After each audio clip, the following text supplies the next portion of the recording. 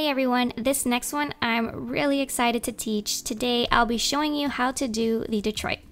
This is an intermediate move, so you will have to know how to do crazy legs for this one. If you're ready, let's get started.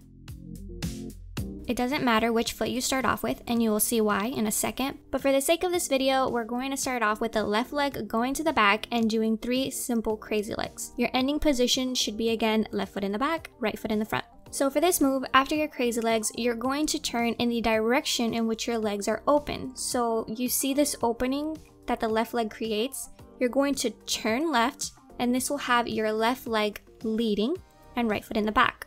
Both on all fours, but not in a straight line, just parallel but close enough to each other. From here, you will do a 180, which then puts the right foot in front and the left in the back. Here you will stop, and the front leg will come up and touch your knee, making the shape of the number 4.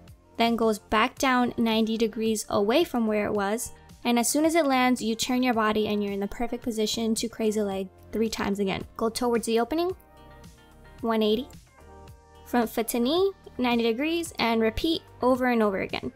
And that's it.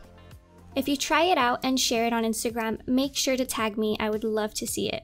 Please subscribe if you haven't already and give this video a thumbs up. I'll see you guys in the next one.